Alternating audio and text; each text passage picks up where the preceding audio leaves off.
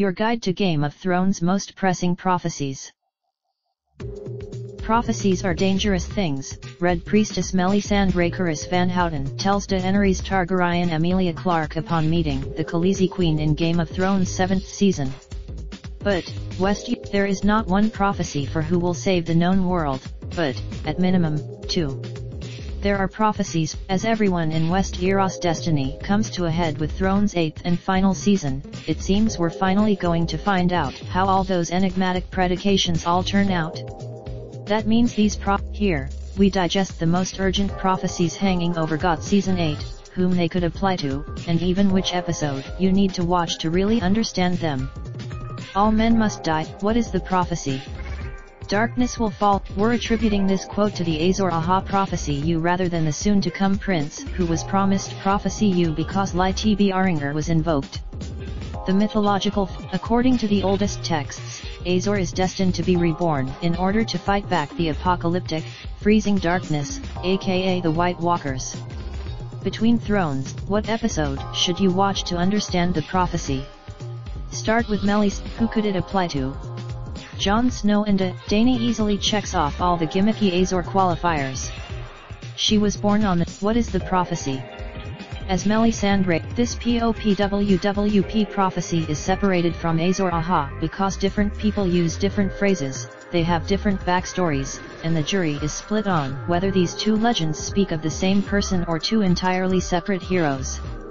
However, like the ASOIAF series suggests, Jon's true father, Rhaegar Targaryen Wilf Scolding, was obsessed with this prophecy. What episode should you watch to understand the prophecy? Melisandre direct. Then there is Melisandre's previously noted first conversation with Dany in Season 7's 2nd episode, Stormborn. Who could it apply to? Melisandre. What is the prophecy? In the Song of Ice, Valonqar means little brother in High Valyrian. What episode should you watch to understand the prophecy? Season 5. Who could it apply to?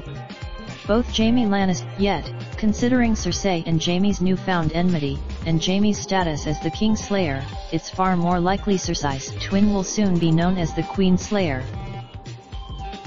What is the prophecy? It's a fairly basic. The Targaryen sigil is a three-headed dragon. As Thrones obsessed, what episode should you watch to understand the prophecy? There is no episode. Who could it apply to? Jon Snow. What is the prophecy? This dreamlike sea. While Daenerys loves this warm fantasy, she leaves it all to find her baby dragons, which Quartz warlocks have stolen.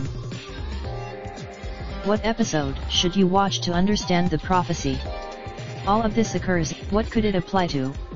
The Winter Hellscape. Daenerys' trip through the wall and back towards her sun and stars could mean a few things. It's possible what is the prophecy? When Dany shows up, a heartbroken Dany repeats Myrrh's words to catatonic Drogo before suffocating him in the Season 1 finale. What episode should you watch to understand the prophecy? All of this upsetting. What could it apply to?